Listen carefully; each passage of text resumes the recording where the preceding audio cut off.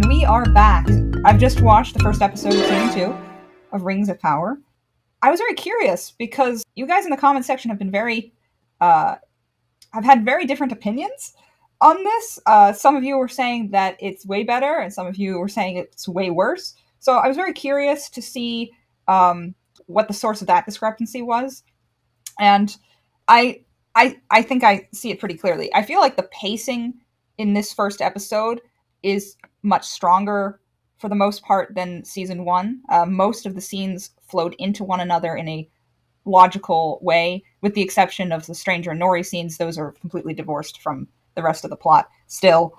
But beyond that, usually if someone was talking about Sauron and then we cut to Sauron and we did it, scenes flowed in a way that made a little more sense. So in that way, it definitely felt like a step in the right direction.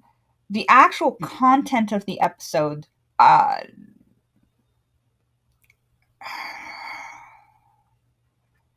some issues.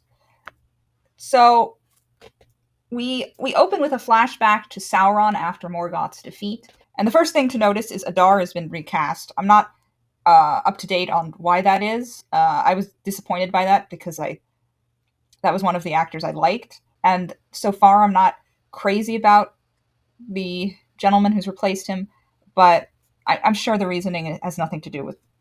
I'm sure it's production stuff, so I'm not going to count it against the show. The actor who's playing this version of Sauron, I am strongly not crazy about his performance. It was giving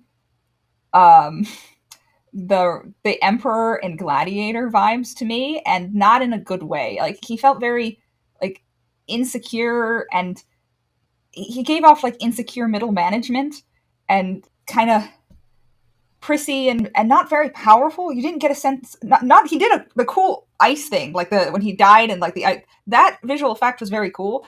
I enjoyed that, but just his presence and the way he talked to the orcs did not feel powerful. And I think that was intentional by the writers. I think they're going for that. I'm not sure that's a good decision. It didn't make him intimidating, which is potentially an issue if this is your antagonist. So I was not crazy about that at all. Following his journey from his death to when Galadriel finds him on the ship in season 1, when I think about it just as a show, I enjoyed that a lot. It's this weird Venom. The show becomes like Venom, and if I don't think about him as Sauron and just as some dark overlord that gets overthrown by his orcs and then has to go on this, the story is cool, and I liked that. When I'm thinking about it, divorced from Sauron and Tolkien and all that I think was actually very fun and flowed in a consistent fashion. As a Sauron interpretation, I'm not crazy about it, but when watching it for its own thing, I enjoyed those scenes. What Sauron's whole deal is and what his goals are is not 100% clear, but I think that's intentional, and I don't mind. He's later in the episode, he kind of has this plan to go to Adar, and then he's in prison with Adar, and I'm not really sure what the goal is there. I think because the only reason to do it that way is to find a way to free the people. So I guess he's doing that for the people of the Southlands. Because you could just... I'm not sure being tortured to get to give that information to Adar was 100% necessary. I liked the wolf warg scene just because it's a nice nod to Sauron's connection to wolves and werewolves and whatnot. I enjoyed that. I am concerned about the future of the show if you're going to keep throwing him in prison. I assume they're going to have to do the Numenor plot differently now, because they threw him in jail for 24 hours in Numenor last season. He has a whole torture prison scene this episode. I mean, are they going to do another prison scene when he in the future with Numenor? It just feels like that will feel repetitive. Are they going to change that part of his story to not make it repetitive?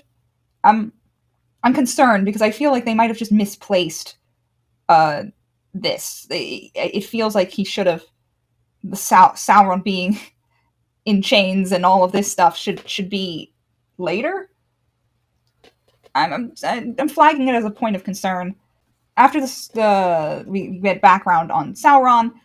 We cut to Galadriel chasing Elrond, and with no context and we find out that he's taken the rings and that he wants to destroy them because they might be corrupted by Sauron, which is strange since these are the one rings that weren't.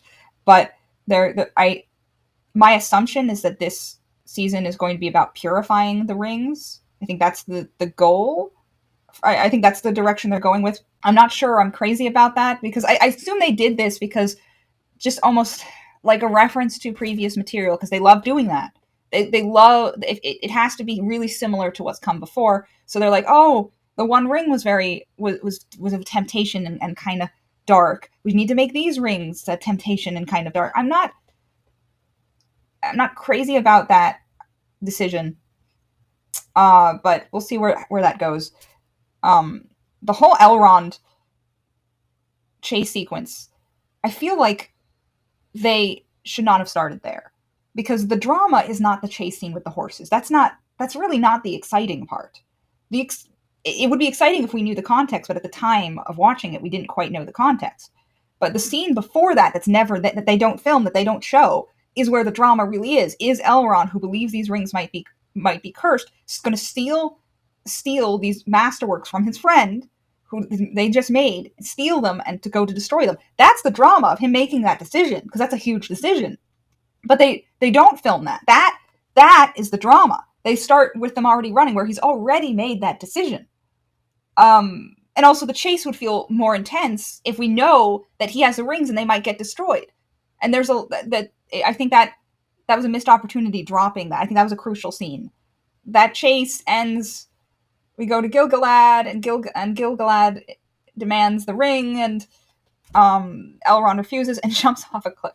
Now, I know the writers thought they were very clever, because I'm sure they think of that as a reference to Elrond's mother, Elwing, jumping, her suicide attempt off a cliff with Silmaril. Like cute reference. Not crazy about that. It felt very stupid to do. Elwing was trying to die. Elrond is not. It seems foolish to jump off a cliff, and he just magically survives this, which is fine. Whatever, he's an elf. Fine, whatever. But it doesn't. It feels very that whole scene was not great. I'm not crazy about it. No. And the thing is, all of this is kind of pointless, because they end up getting the rings, and they put on the rings, and the tree regrows. All of this was kind of pointless, because at the end of the episode, we're basically where we started. They made the rings. You could have just cut all of that out and then be like, we have the rings, and then they cut to them putting on the rings at the opening of this episode. This entire plot was unnecessary. The only reason they put it in is they realized they did not introduce Círdan, and he kind of was important for this part of the story, so they're like, oh, we need to figure out a way to put Círdan in the story. Right? Okay, I'm not sure you needed this entire subplot to do that. The actual introduction of him just in the boats and stuff, without any of Elrond's like shenanigans, I thought was fine. Also, in these sequences, they say we got to send a letter to Celebrimbor informing him that Halbrand is Sauron. And the way it's shot, you're like, wow, this letter is totally going to be lost in transit or come too late or something, because it feels almost soap opera like, the way it's like, oh, this is totally not gonna this is not going to come into his hands in a smooth, problem-free manner. But that was funny. At the end, the elves put on the rings and everything blooms or whatever, and it's kind of shot like they are, like there's a weird effect on them. We'll see where that goes. There's this sort of like, did he touch the rings? Did he curse the ring? He didn't touch the rings, but he did touch the dagger that's metal was used in the forging of the rings. So them being like, oh, he never touched it, it's perfectly fine, is not actually true. So it's very possible that they are corrupted based on this story. I don't know. We'll see. Then what else? Then there's Nori and the Stranger, which nothing really happened. It's just them wandering around in the desert. They threw in Poppy at the end. It's so odd because they wanted her in season 2. Why didn't she go? She's coming in almost randomly. Like it felt very odd. Like they felt like they made a mistake in leaving her behind. The writers. It's either that or this is not Poppy and this is like an illusion wizard. I almost hope that's the case because that would make this whole thing make sense.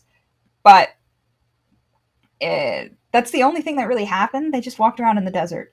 Uh, and then every time it cut to them, it was very jarring. Sometimes, like scenes that were at night, we would cut to them and it would be a day. It's just that every time we cut to them, the pacing was killed. I still stand by my belief that all of the Nori Stranger stuff should have been clumped together in one episode and not be woven into everything because it's not necessary for them to be included in the flow of the story because they were irrelevant to the rest of the story. Have like one episode dedicated to them; it would flow way better. Yeah, that's how I feel about that. I'm very excited to see the Eastlands because there's a lot of room to do whatever they want, and when they're separated from Tolkien, it's easier for me to enjoy the story. I think my opinion on it is it's not nothing really happened this episode. Um, the thing that happened at the end could have happened at the beginning of this episode, and it wouldn't have made much of a difference. Uh, kind of all the plots didn't. Nothing really happened. Um,